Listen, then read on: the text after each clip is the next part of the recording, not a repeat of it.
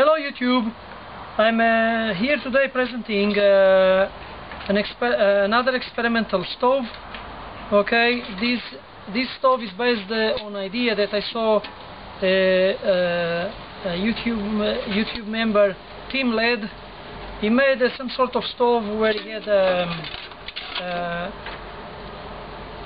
heat exchanger and a hocket stove with a long pipe here going through the heat exchanger and leaving to the top, okay, with no interruption in the combustion chamber. And while I prepared this stove that I'm going to show you today, another member of YouTube, a guy under the name Steve Goril, he made a stove that it has a small combustion chamber attached to a gas bottle and another and then the exhaust pipe. That's what I think. I don't know. I don't think it is connected. And then it makes here the combustion, gases expand over here and they leave through the exhaust. What I intend to do today is that I'm using these food cans to make a prototype. Okay, this comes here inside this one. As you can see, there are holes in both sides. This time I'll try to make the exhaust pipe combustion chamber at a lower position in comparison to the exhaust pipe. Okay, so they are connected like this way. Here in this can I removed a bit. Okay, I just bent with a plier so they can enter easily. The combustion chamber is composed by two small cans. They are attached by a simple wire.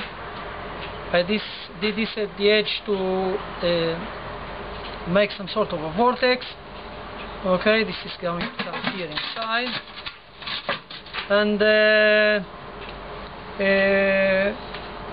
I think this idea can be a bit more explored to make to improve better combustion of the wood. Okay, like in a hose for a burner or something, that to improve, take ideas from there. Now this is the exhaust, and the exhaust, okay, this comes from inside.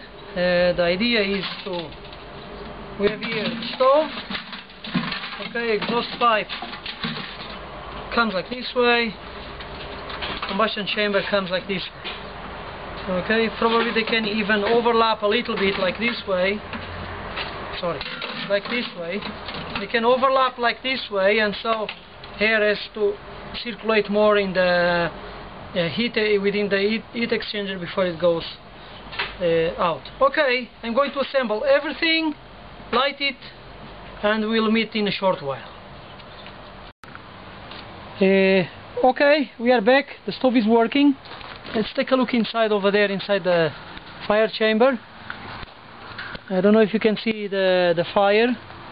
Okay, and now the body of the stove is smoking because it is burning all the materials that the cans are made of. Also, it is burning very little smoke. Very little smoke. You can see here the materials in the cans are still burning also from the outside and from the inside. Now I can say that this stove was a success, this experimentation. In this case we have the exhaust tube or the flue. It comes up until here, combustion chamber goes until there, so they are overlapping somehow. Okay, and I wonder if we turn the stove around with the combustion chamber up here, the chimney down there. Let's see what happens. And another thing that I didn't say is that Tim Led has a stove in his current configuration. There's a system where the exhaust pipe comes until here as well. It works more or less like a baffle, and he has some slots in the exhaust pipe, but his heat exchanger, it is his combustion chamber. Okay, so he lights the fire, not like this system. And so, okay, let's see, no smoke now. We also hear around the stove the heat exchanger. Well, it is fairly hot. Unfortunately, I don't have batteries to see how hot it is with the thermometer, but no smoke. Okay, let's go now and see the other configuration. Okay, in this configuration that the combustion chamber is at the top, and here the chimney pipe, the exhaust pipe is at the bottom. It doesn't work so well. You can see now that the stove is working. This is just a bit of paper. I didn't manage to light it. It smokes here a bit in the chimney.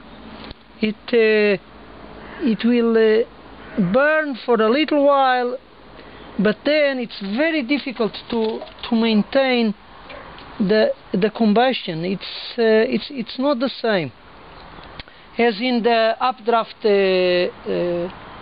configuration. Okay, I'm not able. It's difficult to light the wood and then everything, the fire is extinguished by itself. Okay. Okay, I return back to the downdraft configuration, the updraft configuration, sorry. And in the downdraft it was very difficult. I tried to light it in different ways. I didn't manage. With the updraft configuration, it is immediately, it starts burning immediately. Here there is even a bit of wood that is wet, and water is boiling out of it, and you can see there is a little bit of smoke still, but I just now lit the stove. Okay, I suppose that the combustion chamber can be greatly improved, probably with looking at examples of hoses to burn that are used to burn gas. Okay, like in burners and such, and we can take some ideas of probably from the jet engine and put here secondary air, primary air, and we have here a big space that we can make a vortex and fire to heat up where there is a fire with high temperature to warm up the heat exchanger. Okay, thank you for watching.